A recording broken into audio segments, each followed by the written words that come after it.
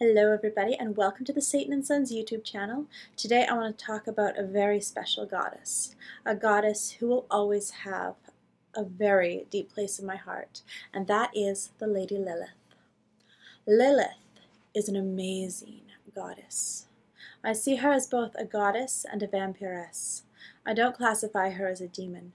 I do have a very structured system for classifying dark entities, and this is because in the past so many different types of beings were labeled as demons. And so I'm trying to steer away from that and trying to kind of bring back the individuality of the different types of entities that you'll find in the darkness. So I do not classify Lilith as a demoness, but I do classify her as a goddess and a vampiress. So Lilith, though, this amazing, amazing lady.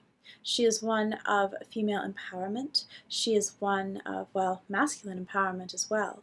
Because remember, the power of the strong, confident, divine feminine can also balance the divine masculine. So Lilith is not just for women to work with. She can also be for men. She is a deity of incredible power and incredible strength. She is one who has walked the darkness of her own heart. She has been through the trials and the tests of time, and she has risen as a goddess in her own right. So the story of Lilith was that she was Adam's first wife, and she did not want to submit to him. She did not want to submit to him at all. My understanding and experience with the story is that she left. She left Eden. She was created as Adam's equal, and so she chanted the sacred words and was able to fly out of Eden. She ended up at the Red Sea where she met with demons, where, from my understanding, she met with Samael, and the two unified. They became united as one, for Samael had no problem with her strength and charisma. He had no problem with her being a strong and powerful, fierce woman. So they laid together in sacred union. Unfortunately for Lilith, leaving Eden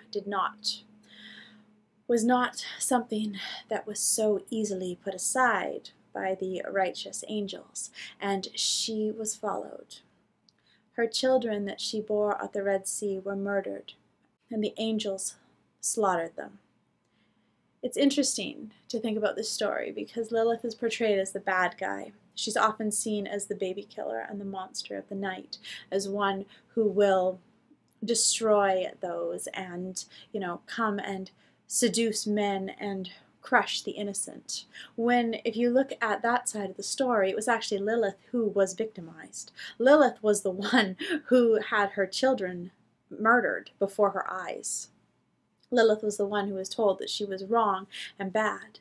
So, I'm a mother of 2 children, and I can tell you if anybody murdered my children before my eyes, the wrath I would unleash upon them would rival that of Lilith's.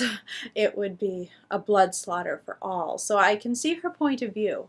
It's really interesting when you consider the point of view of the one who was actually, wronged. We're told, to be kind and gentle and turn the other cheek. But in actuality, if somebody does something to you, you have every right to defend yourself. And if somebody hurts your family, well, I say you have every right to strike back against them.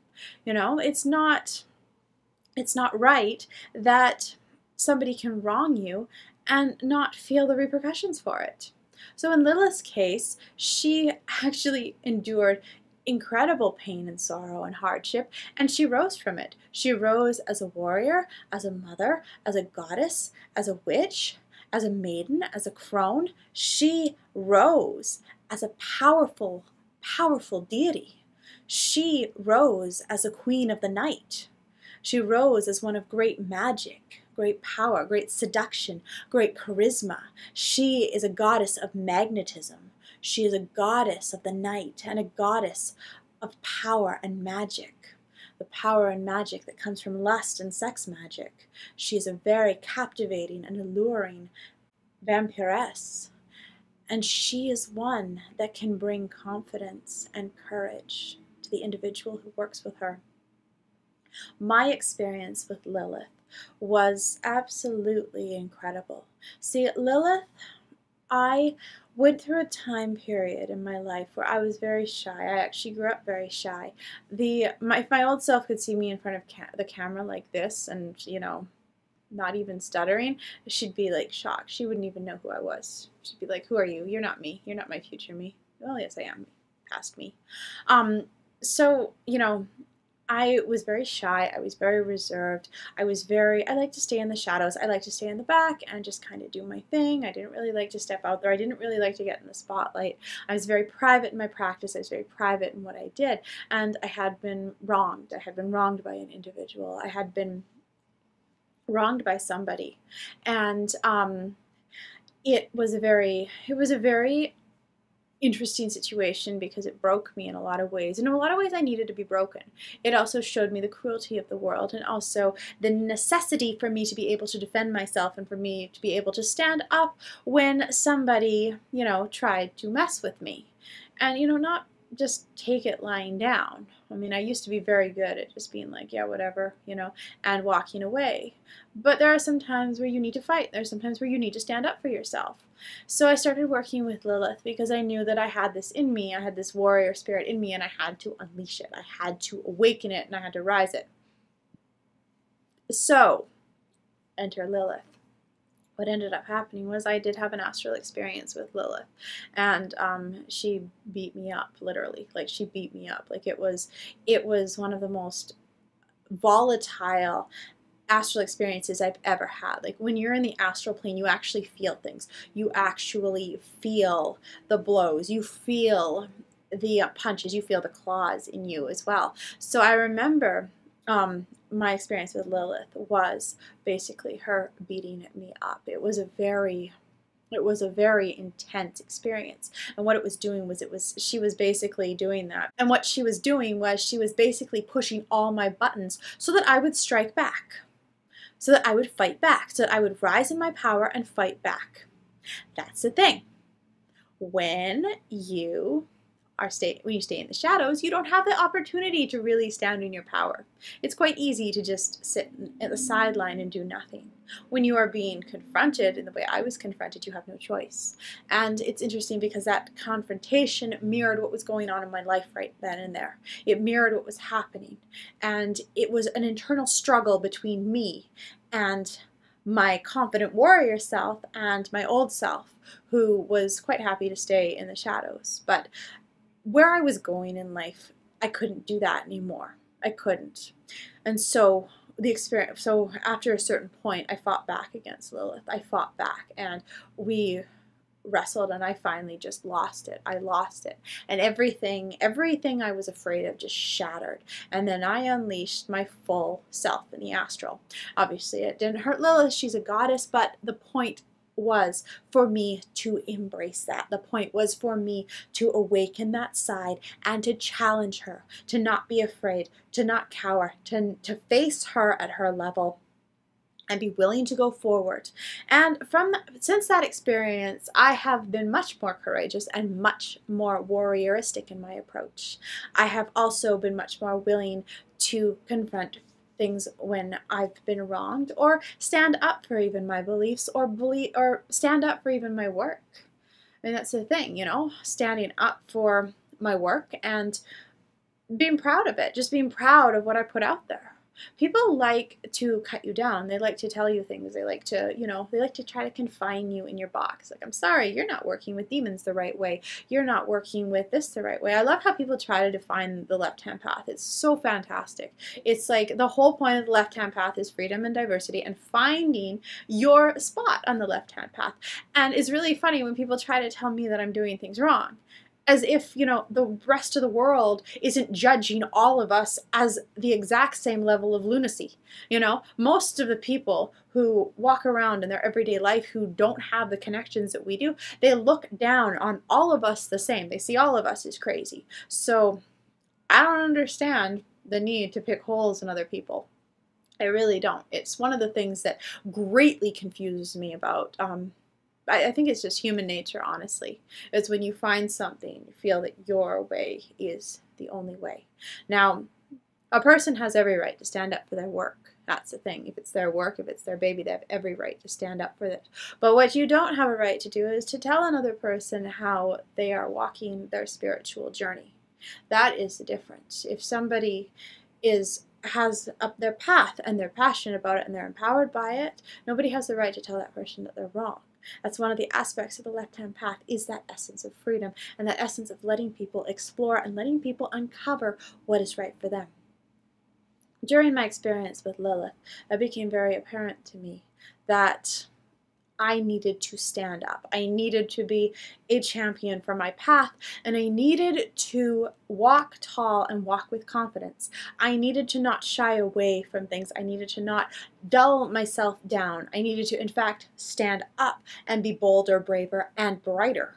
I needed to carry on. I needed to move forward. And even if the entire world was beating me down, if it was my path, I had to walk it and I had to move forward on it. And I had to be willing to stand up for it. So it was a very empowering experience. Afterwards, we talked, and I knew what she had done. Like, I knew what the whole point was, because the whole situation at the end, once I snapped and my mental state entered that place, I realized that I had been really holding myself back, that I had been really tempering myself and tempering my energy. And I'm not talking about just like the warrior spirit and the ability to defend myself, my creativity, my writing, my ability to put my ideas and thoughts out there. I had put up a barrier and I was holding myself back. So Lilith is really good at helping you from breaking free of your own shackles. We all have beliefs in our mind. We all have these programs inside of us that basically dictate to us what we can and can't do. I can do this. I can't do this. I can do this. I can't do this. I can't talk about this. You know, people will think I'm crazy. Well, guess what? People already think I'm crazy. People already think I'm crazy. If I was shunned by the entire community tomorrow of people who worked with demons, I wouldn't care. It's my path. And it is beautiful to me. And that's this type of strength and confidence you have to come at this with. You have to be able to believe in yourself, and you have to be able to believe in your path. If you can't even believe in yourself, then nobody else is going to even take you seriously. Nobody is going to respect you if you can't respect yourself. And that's what Lilith taught me. Lilith taught me self-respect. She taught me that courage. She said, you know, I've always been good at being an individual. I've always been good at being the freak. I, in fact, liked it. I embraced the freak when I was growing up in school. You know, I liked being the weirdo, the one that was the oddball. I liked that. I was used to that. I was used to staying in the shadows. What I wasn't used to, though, was actually standing up and being like, hey, here I am. This is me. I wasn't used to that aspect of it, and I wasn't used to fighting back in the way that Lilith taught me. Lilith taught me some incredible life skills for this world. She taught me some incredible life skills for the path that I was meant to be on. She basically conditioned me and strengthened me and helped me to find my own core strength so that I could carry on. I have worked with Lilith quite a bit since that day, but that first encounter was incredibly impactful for me because it broke so many of the shackles of my own mind. It broke so many limiting beliefs that I have, and I just felt like I was a new person. I felt like I was completely transformed by it. I felt like I was a warrior. I felt like that spirit rose in me, that something in me broke so hard that I could never go back to who I was before. Those moments of transformation are absolutely beautiful. I don't lament the loss of who I was. I really don't. Instead, I embrace the person that I've become. I embrace that spirit, and I also embrace the path that I'm walking. It's not going to be easy. No path is. When you are following your core and your truth, you are going to be met with adversity all around you. You are going to be met with people who are trying to crush you and squish you and basically define you by their parameters. Mammon always says to me, he says, when you are nobody, they will laugh at you. When you are growing, they will attack you. And when you are somebody, they will pretend they've been there all along. And that's human nature right there. You have to be willing to go through that, though. Go through the trials and go through the conditioning. And that's what Lilith gave me. That was the gift that she gave me, was the power and the strength to go through that. The power and the strength to carry on, to move forward, to speak my mind, to speak my truth, and to not care what anybody says, to not care what anybody does. Even if the entire world turned against me, I would have my path with the demons, and that's all that matters. That's the type of strength I have moving forward, and that's the type of passion I have for this path. And it carries me in all areas of my life, not just spiritually, in business, in my personal life, in my creative ventures. This spirit follows me, and it goes with me. And that's a true integration of the physical with the mental, with the emotional, with the spiritual. That is where you integrate as a fully functional human being on this journey, with your own soul, with your own essence, with your own lineage. You carry forward, and you have that strength. You draw strength from yourself. You draw strength from those who support you. You draw strength from your spirit guides. You draw strength from those who you work with. In that moment when Lilith was attacking me, I was alone. I was completely alone. There was nobody else there. It was me. She taught me the strength that was within. She pushed me to awaken that strength and to rise in power. And I will always be grateful to her. I will be always grateful for the lessons that she taught me. Lady Lilith, I thank you so much for everything, for the lessons you taught me then and the lessons you still continue to teach me to this day.